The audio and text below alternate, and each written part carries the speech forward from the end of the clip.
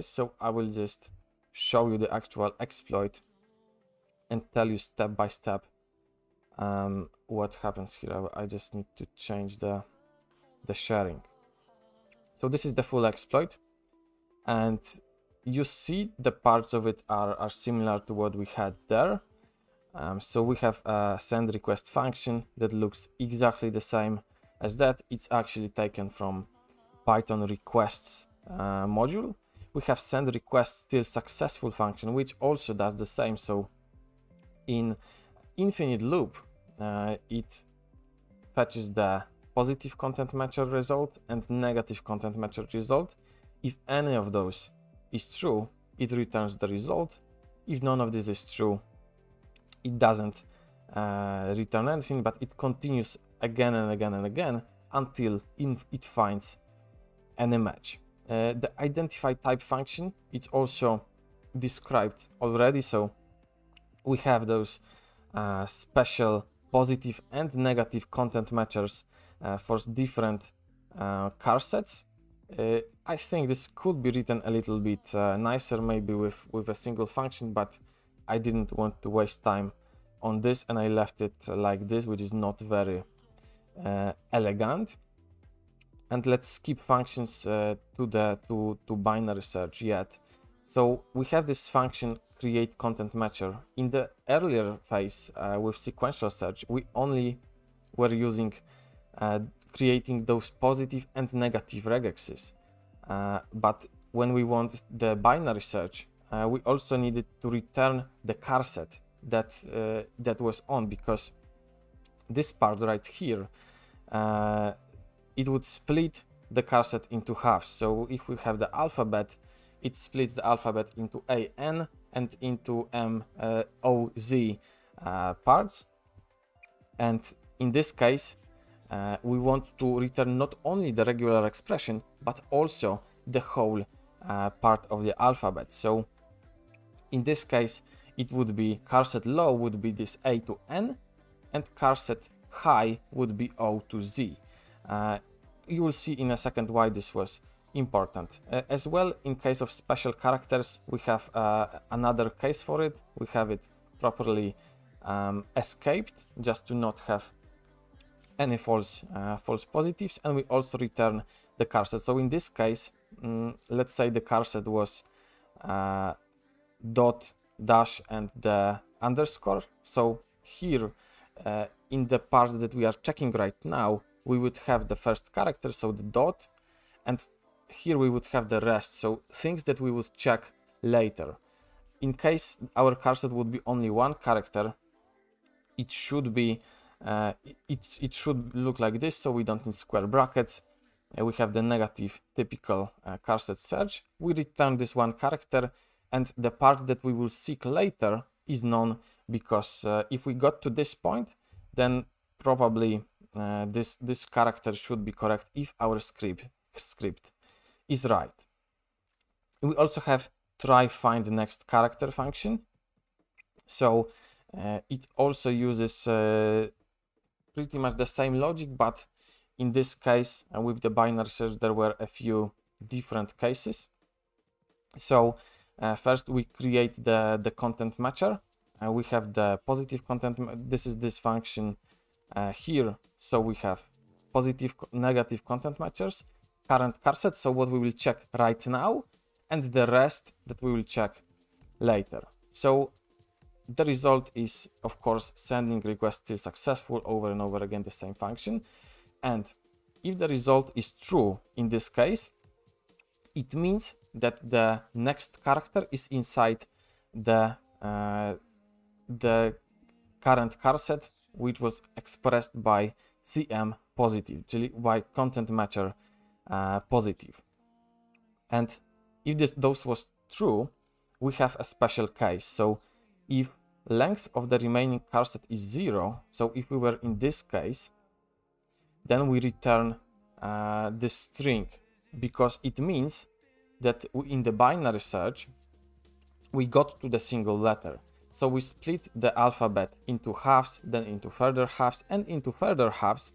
And if we don't have any remaining car set, it means we got to the single single one, and it means that we have our valid character. In case that remaining char set is not known, it means that we hit the correct half of the alphabet, but we are not at the single character yet. So we need to recursively call this function, but this time the char set is limited to the one we've established right now. So this will be smaller, and later when we hit the correct, we will get to this point, and recursively all this will return back those proper characters. In case the result was not the case, then we call this function with the remaining char set. So in case we call this and the content matcher positive was an from the alphabet and the result is false, it means that the an from the alphabet is not the next character, but it's oz. So then we recursively call this function with this oz char set, and this is pretty much the implementation of the binary search. In this case, which of course uses this function split char set, actually this function has a little bug because it returns the middle character in both halves of the alphabet, so this exploit could have been 1, 2, or 3% quicker. Function get next character, so it tries to it actually gets the next character, because try find next character might succeed but also might not, and get next character makes it certain that it will actually get that character. So it first identifies the type of the next character, and then in the in the loop which will not end until the character will be found, it calls this function again and again, and this can go for a few tries, especially if we have many instances. This will be a bit longer, and this results thing, we will come back to this later. So getting the whole token looks like this. First, as you remember from the comment from Google, first characters might have collisions during with different instances. So many tokens in different instances might start with the same character. So that's why in this case I've brute forced first 10 characters single threaded, and then the rest was being brute forced multi-threaded. So this first part uses this get next character function, which I told about previously, and this is not yet using any multi-threading. And then we have the first 10 characters of the function, and that's when we start doing this with multi-threading. So in this case, this remaining just counts how many characters there are left. So in case we want you to use maximum of 40 threads, it depends of course on our machine, on our server, on our parameters. It just calculates how many characters of the token are left, because if we have 20 characters left of the token, we can't use all 40 threads. So those simple maths and this minimum function does this, and then we use get next n characters function, and this function creates many variables that start with multiple dots. So if we have a beginning of the access token that goes let's say like this, then with 40 threads it will create one token like this, a token like this with 2 dots, with 3 dots, and so on and so forth, until those 40 threads in this case. And then it just calls this get next character function, and with arguments we have the this array with our dotted wildcards, with our part of the known token and wildcarded part, and this results table is just supposed, so this get next character function has a place where the results can be saved, and it of course iterates with it simply this could also be done better. This could be thread safe. It's not, but we don't edit the same index multiple times, so this shouldn't be a problem. So let's see how this works.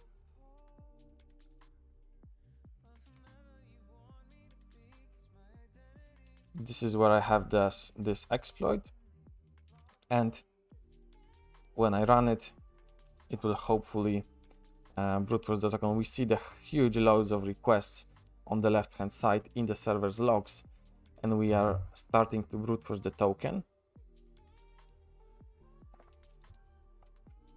And the first part is a bit slow because it's done single threaded in case there are any collisions, and after 10 characters it will start using multiple threads. I hope my laptop will not explode because with OBS it's quite hot, to be honest, but I hope it will be just about right.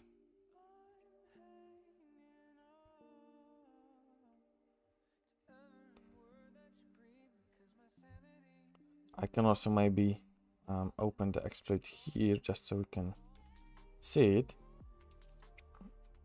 Or maybe I will just not do anything. Let's wait for the token to fulfill.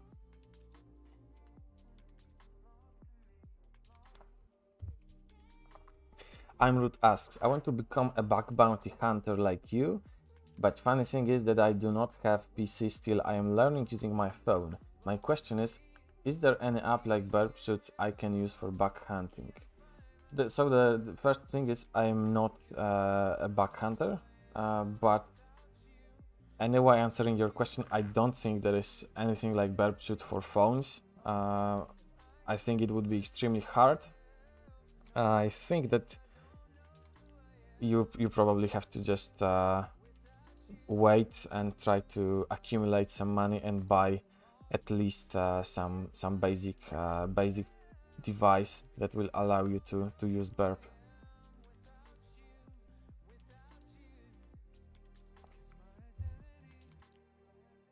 So as we see, we have more and more characters of the token. We have 10, so it already started doing this multi-threaded. So the next part we see will be the token longer by 40 characters. So this is the part where it actually has those many threads. Yeah, Shaburuks. I also think that there is nothing better than having a script that brute forces something blindly and it does it successfully, and you see the access token leaked character by character. This is, to me, absolutely beautiful.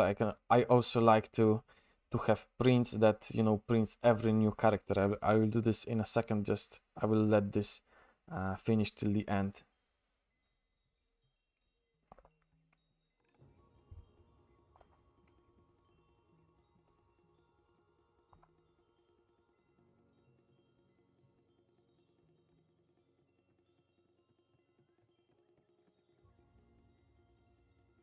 Yeah, my laptop is really hot at the moment,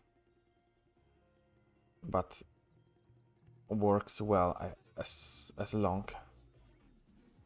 Strange thing with those prints that it only prints those tokens after, you know, some series of requests, and it prints the tokens from multiple requests, and then it only prints again just logs, because when I was debugging this, I used those prints regularly and it worked just fine. So I don't know why it didn't work now.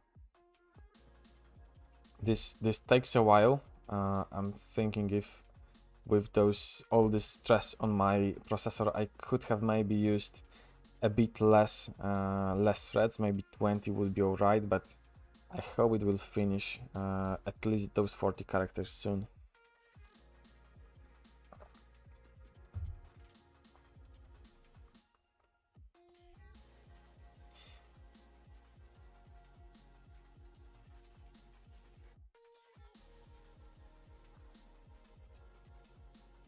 And in a second we will I will open this in a new window this exploit because it's in different folder, and we will thank you so much for your reply. No problem. Hakim, I create a code which I can send requests to a server and it bugs the server. I tried on big server. The question is, what is the response code? Because it's key. If it's 400, then probably it's a problem with your JSON. If it's 500, then your JSON is okay, but your data inside is less okay, let's say.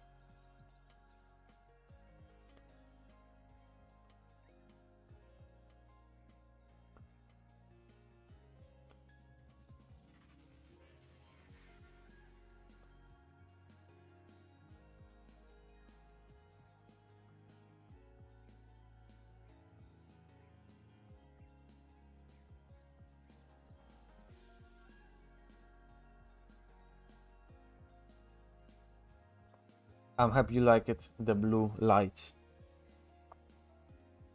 Okay, I'll kill this and I will start this again, but with less threads this time, and I will add also printing, because I love when it prints one character by one character when getting the next parts of the token. So it should be here. Next, it will be here. Print next car and max threads. Let's go for 10.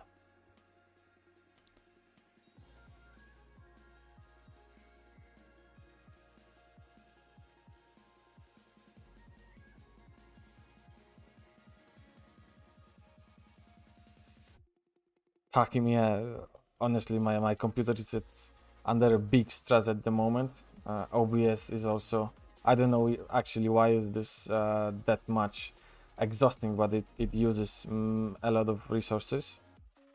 So yeah, I'm not surprised. I was considering if I could start this server on a different machine, on a VPS, but I think with the latency between me and that machine, it could be even worse in terms of time to brute force the token. So I've decided this is less than ideal, but better than doing this remotely.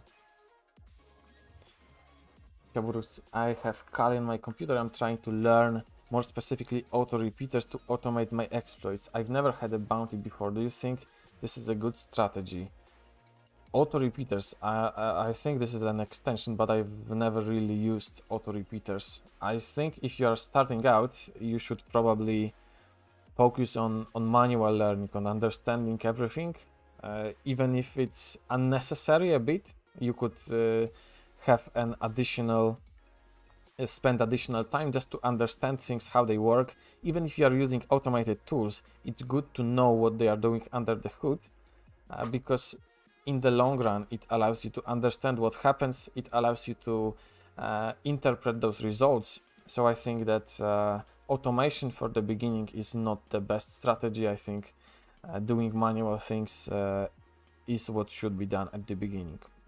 In the meantime, we have our access token, and we see with 10 threads it's actually going much quicker, and we see them printed in this form one by one, as in the order that they are actually brute force, and at the end we see the access token with the additional 10 characters, and here we are starting the next 10 characters because it does it in those packs of 10 characters. So we have our access token expanding. Definitely with 40 threads it was locked somewhere because it took much longer than it should. Let's wait for a few more characters. It's also a good time to ask some questions, and we'll probably conduct the stream right here. Next 10 characters are here. Very nice.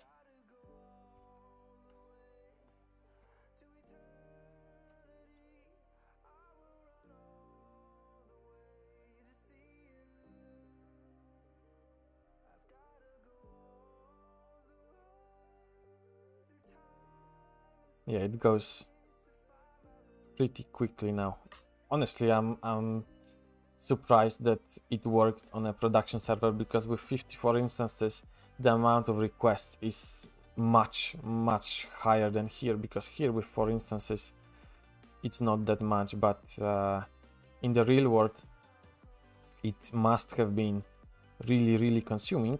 But as I've said before, with actual load balancing and not only simulated load balancing, because in case of this this script, this is load balancing. It's an array of 4 different keys, and it just randomly chooses one of those keys. So this is the simulated load balancing. So if you have 54 instances here, it will not work at all.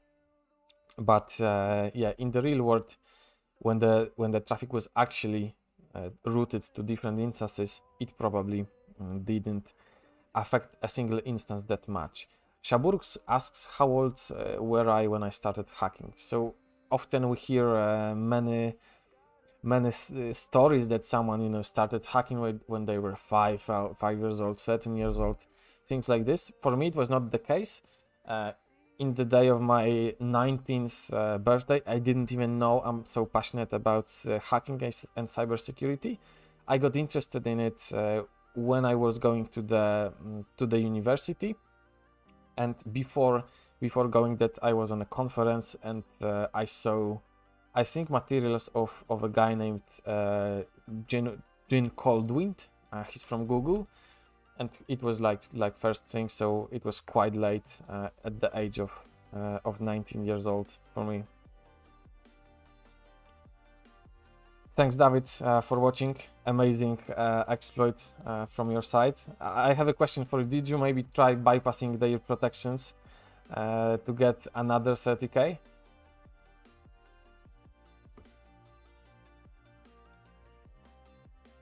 Okay, it's thrown an exception, which means that probably that either the server crashed or the token was full.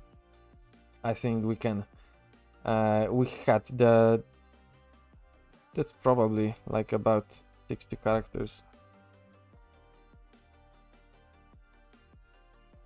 Okay, I think it's dead almost.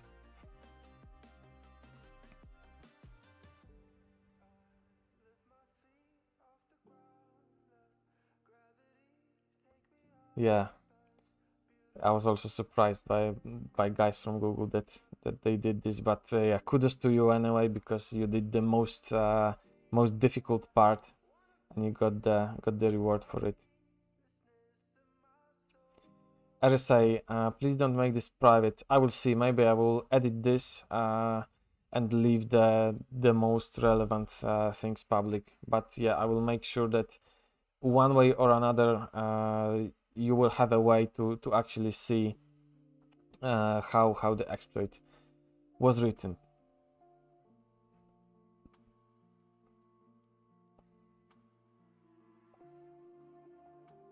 David says that he actually didn't. I think he means didn't make the hardest part. I think you did. The discovery is most always the hardest part.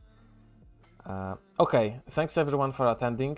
I hope that you've learned something. I will publish this script and on the GitHub on the same repo. I will also add some comments, so this code is more readable. Again, thanks everyone for attending. Thanks for your activity. Thanks for your questions, and have a good Friday afternoon. Goodbye, and see you another time.